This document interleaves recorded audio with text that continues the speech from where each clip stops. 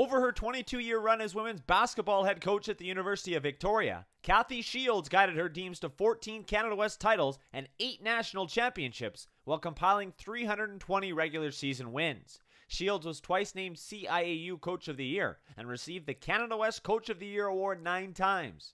Her coaching legacy lives on, as 8 of her former student athletes and assistant coaches went on to become head coaches of university teams. From 1981 to 94, Shields worked on the coaching staff of many Canadian national women's teams, including at the 1984 Summer Olympic Games in Los Angeles.